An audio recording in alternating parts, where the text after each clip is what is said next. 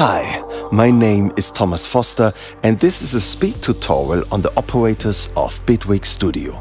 We have here a beat and I select the hi-hat and immediately I see the four operators. Number one are the chances. So there is a, let's say, 50% chance to hear these notes.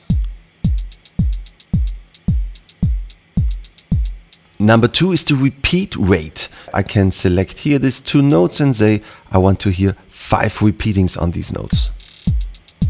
And I can change the timing and the velocity.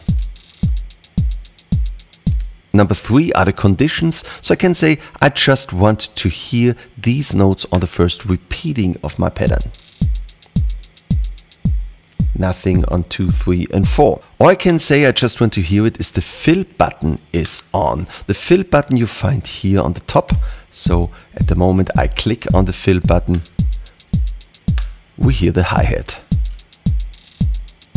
Number 4 is the recurrence length. So I can say I want to have 8 or 4 repeatings and I want to hear the hi-hat just on the second and fourth repeating.